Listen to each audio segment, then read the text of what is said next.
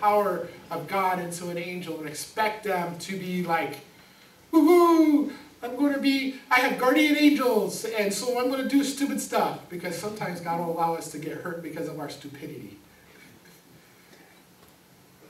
Here we see that this was a messenger of God, because it said an angel of the Lord. We see that Peter, his first response, it may have been confusion. Like, what's going on?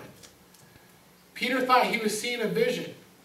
But when the angel brought him out of bondage, he brought him out. He was chained. Imagine that. Being chained between two guards. You're not having any freedom. You can't even go pee on your own. You have to have the guards right alongside of you because they're afraid of you running off.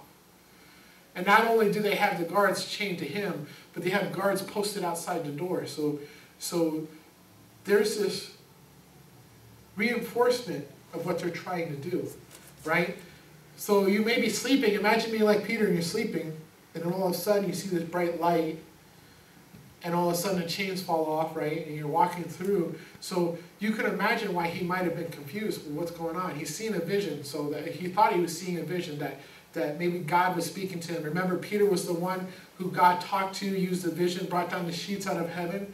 So that might be why Peter saw this vision, or thinking that this was a vision.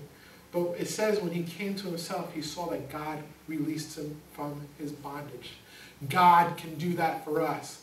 When we allow God to come into our lives, when we allow Christ to come into our lives, he can release us from the bondage of sin or addictions or anger or depression, but we have to allow him to work. We have to wait on him. We cannot do this on our own accord.